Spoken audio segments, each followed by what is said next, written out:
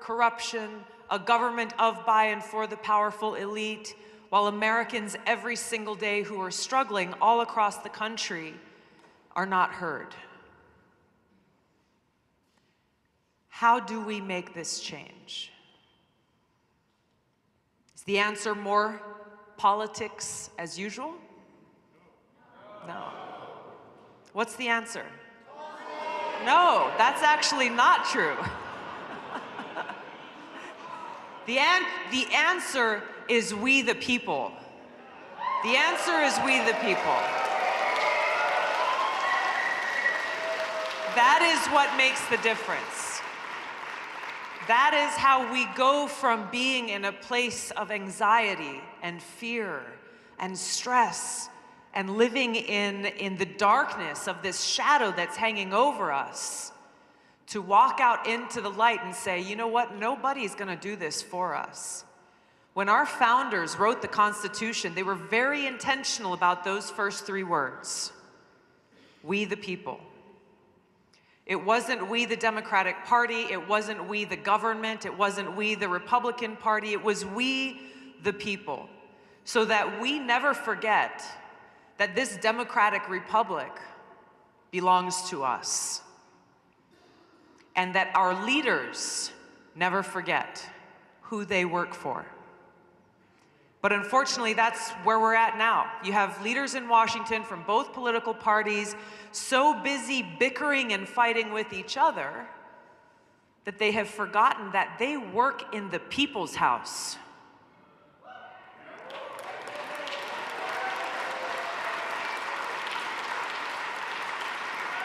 And that their responsibility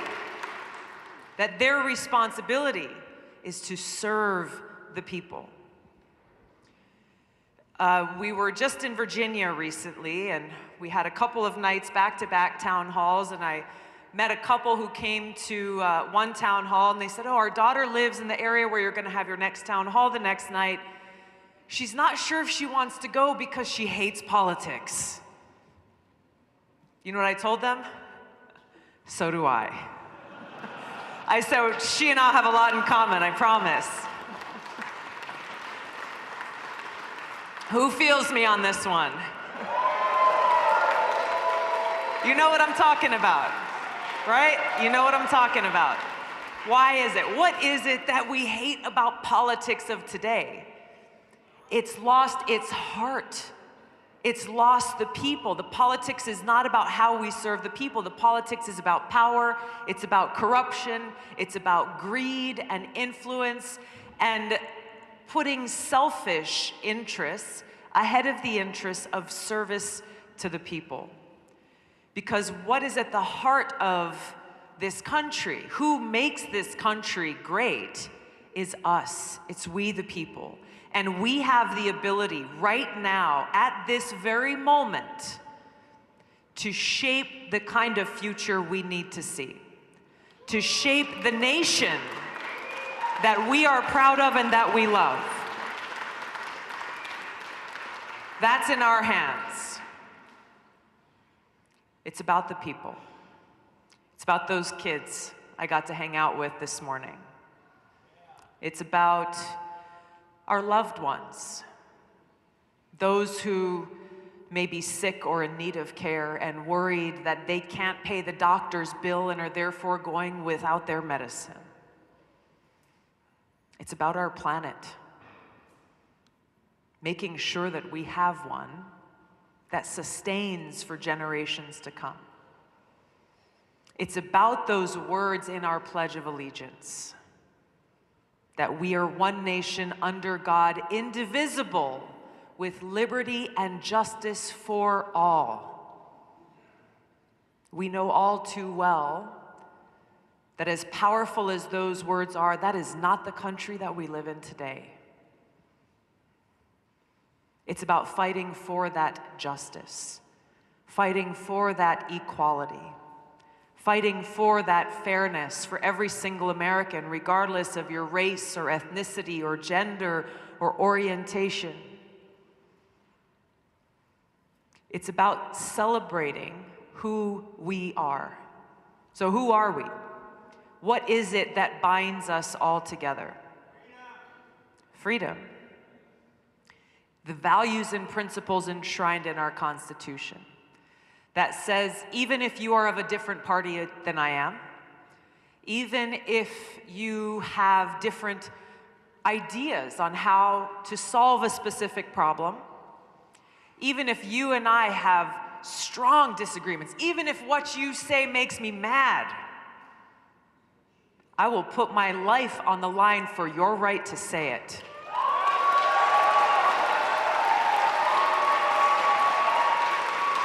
That is what binds us together.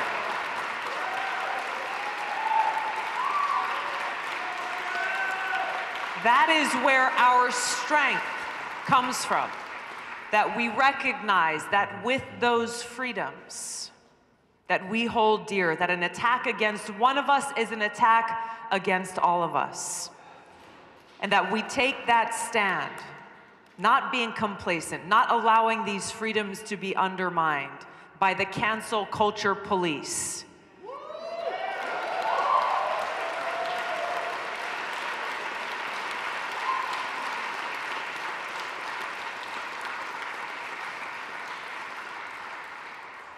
The change that we need to see. It's about us. It's not about me. It's not about any politician. It's about you. It's about every single one of you. It's about those you hold most dear in your lives. It's about our country and what we want this country to represent, both for all of us here at home and the values, the message, the example that we want to set for other countries in the world. It's about respecting and honoring the service of our men and women in uniform and their families.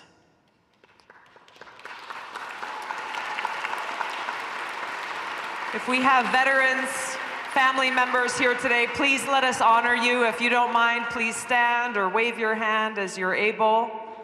Let us thank you for your service. Thank you. Thank you very much. Thank you, sir.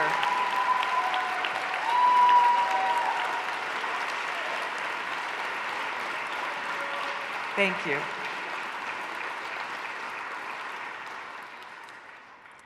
So many of my friends, as veterans, hate to be recognized. They hate to be thanked because it's not why they serve. It's not why they make that decision to say, if called, if there is a threat to the safety and security and freedom of the American people, send me first. I will lay down my life to defend and to protect. I know Cody talked a little bit about peace and foreign policy.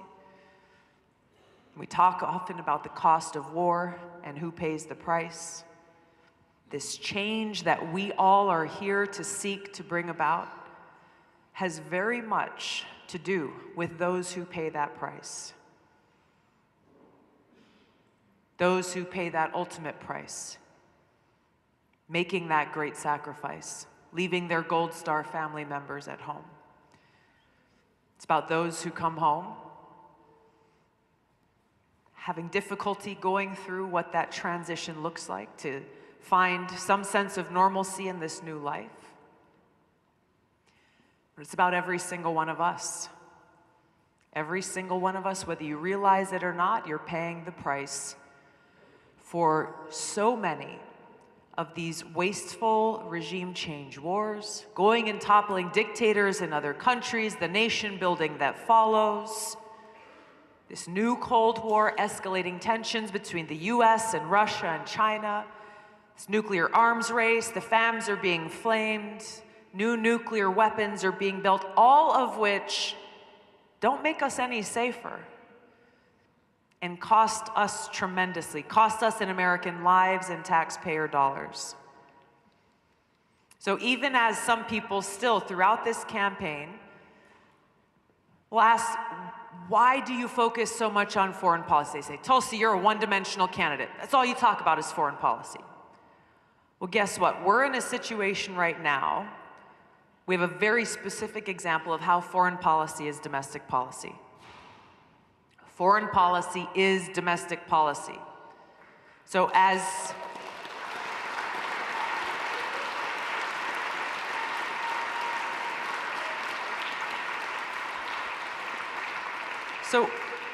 what is the number one thing that is in the news right now? Today, over the last few days, the last week? Coronavirus. Something big happened in Afghanistan today as well. It's not in the headlines, but it should be. But coronavirus, right? This is something that I've been very concerned about. We're all concerned about. Everybody's washing their hands, right? Yes? Because this is a serious threat, though. This is a serious threat, and as we've seen over the days and weeks that this threat has been increasing, in my home state of Hawaii, here in California, there have been a drastic shortage of testing kits for those who should be tested. People who are sick, people who have symptoms, people who've been exposed. And the criteria that's been set for who is allowed to be tested is so narrow and so limited, and we're told it's because there's not enough test kits. Why is our government nickel and diming these test kits at a time when there is a great threat to the safety and health and well-being of the American people? It's insane. It's insane.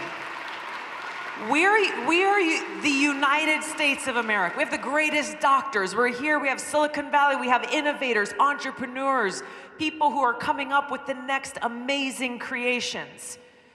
Yet we're in a situation where here in California, as you well know, you had someone who wanted to get tested, was told no because she didn't meet the criteria, had to wait 4 days, finally she got tested, had to wait 4 more days only to say, hey, the test was positive with coronavirus. How many people were exposed throughout that period of time?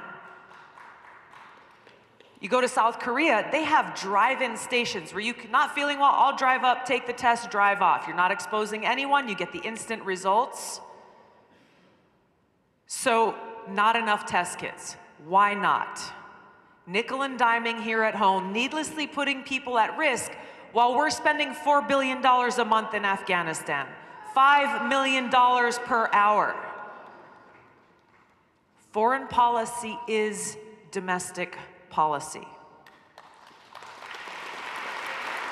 You can't separate the two.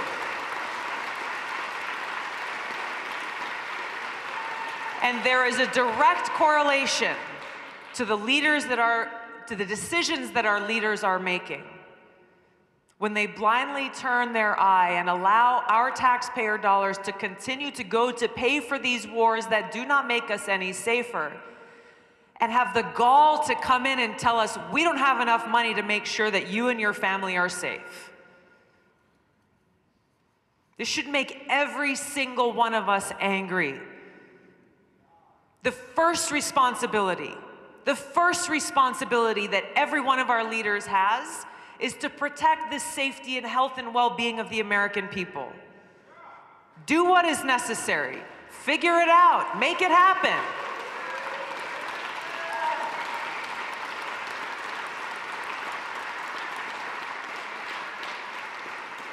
This is one of many examples of why this sea change in our foreign policy is so necessary. Because I don't know about you, but I'm sick and tired of hearing people say there's not enough money. Not enough money for healthcare, not enough money for education, not enough money to protect our environment, not enough money for criminal justice reform, not enough money for infrastructure, not enough money to pay our teachers, not enough money for our first responders, not enough money for our scientists. There's not enough money to take care of you.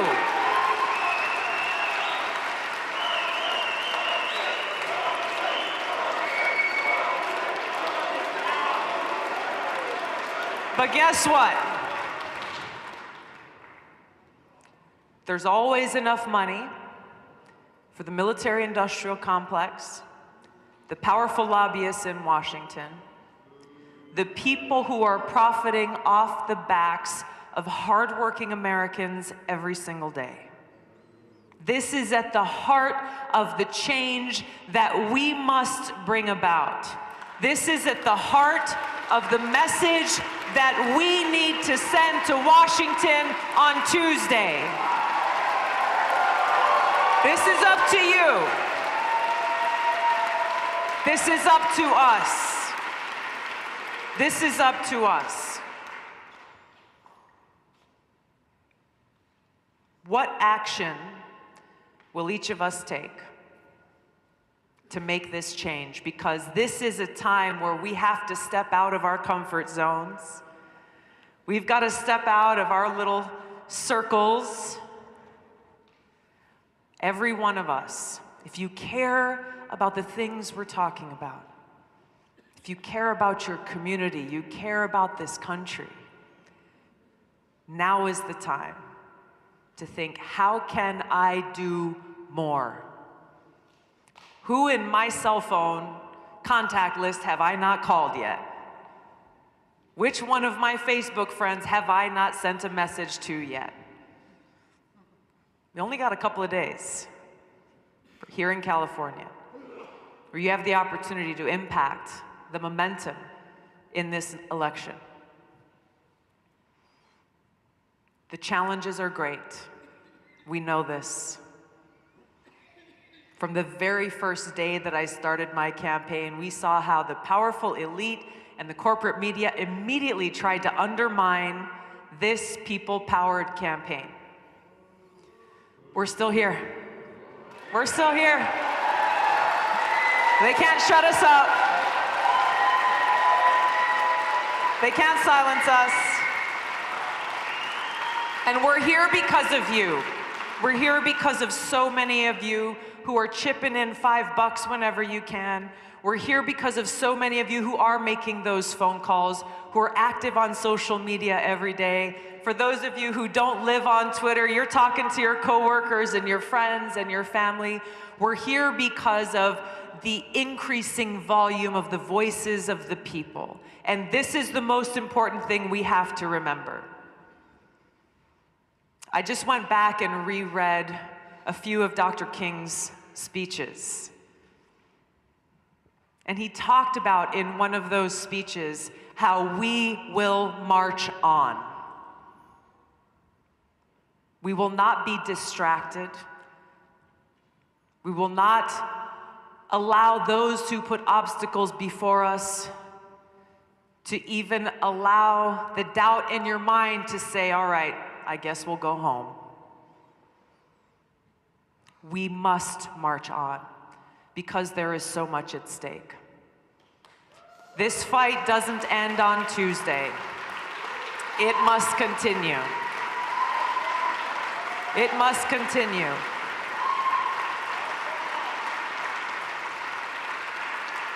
Because the change we are seeking to bring about goes far beyond just Democrats versus Republicans. It goes far beyond the tribalism of us versus them. It goes far beyond the divisiveness that is tearing our country apart. It is at the core of our hearts, about every single one of us, every single day, making that conscious choice that we will be that light, that we will heal that divide, that we will stand together as Americans, recognizing that when we do so, and as history has shown us, when we do so, we can accomplish anything. We can accomplish anything. It's up to us.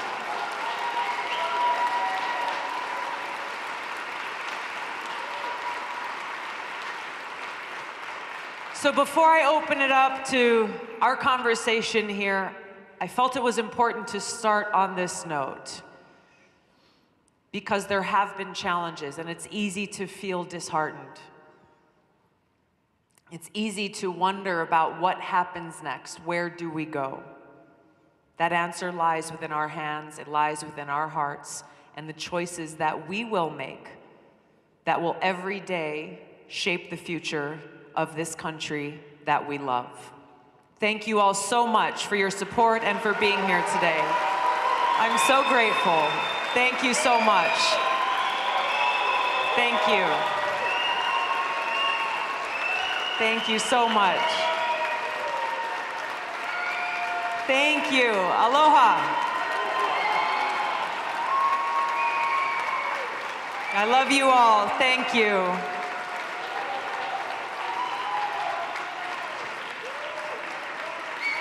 Thank you so much. All right, have a seat. We've got a few microphones. I want to hear what's on your mind. Answer any questions or concerns that you have. We'll try to keep them as brief as possible to get to as many people as possible, given the time that we have. We've got a couple of mics. Where are the mics at? If you could raise your hands. Here's one. Here's two, three. Awesome. Yes, ma'am. We'll start with you.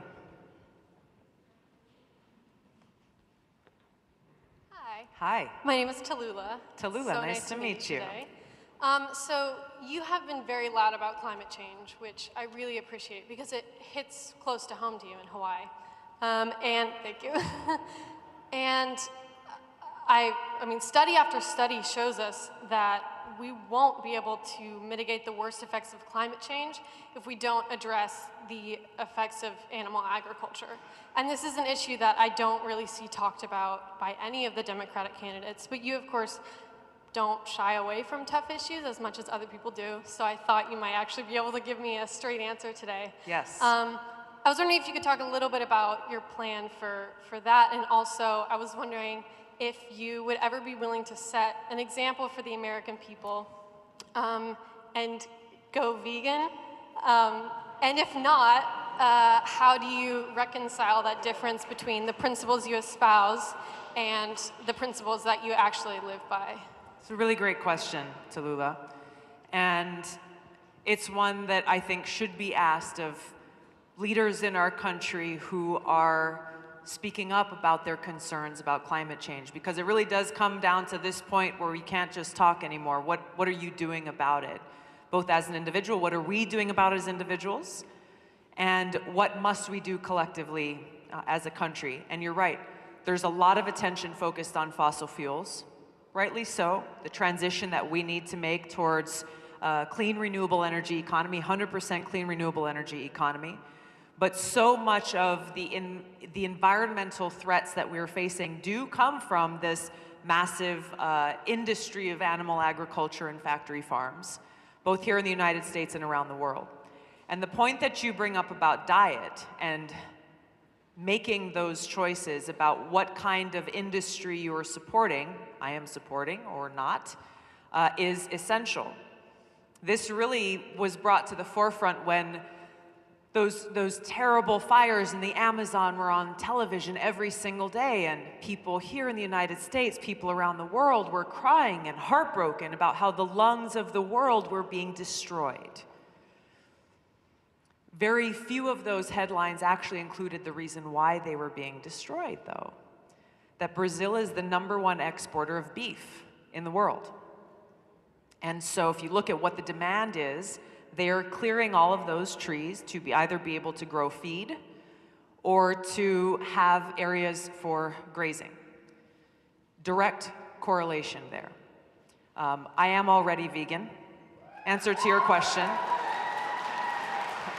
I've been vegetarian my whole life, more recently transitioned to being vegan, largely because of understanding what the consequences are of so many of these factory farms, not only in the broader scheme that you're referring to, but I've been through some of these communities whose waterways are completely polluted because of factory farms. The air is difficult to breathe because of those factory farms. The very direct impact that it's having on those communities who are they themselves working to pass local legislation to put a moratorium on these factory farms because otherwise they'll be forced to leave their homes. I think leading by example is important, and those personal choices that I've made are largely built around my concern for the impact that these industries are having on our planet.